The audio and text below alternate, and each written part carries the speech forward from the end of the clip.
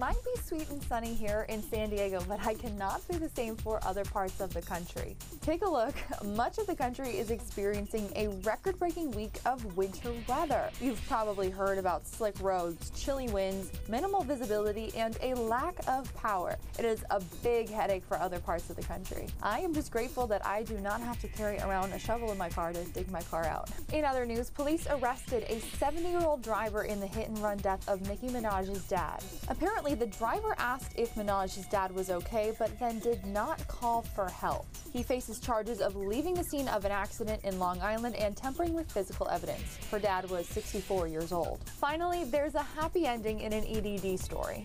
A Fresno man tried to get his unemployment benefits from the California EDD for months, but no luck. Things got so bad that he actually became homeless. Well, his representative stepped in and he finally got paid a few grand. That's the first time since October. I'm Allison Royal, and that is what's happening right now at CBS8.com.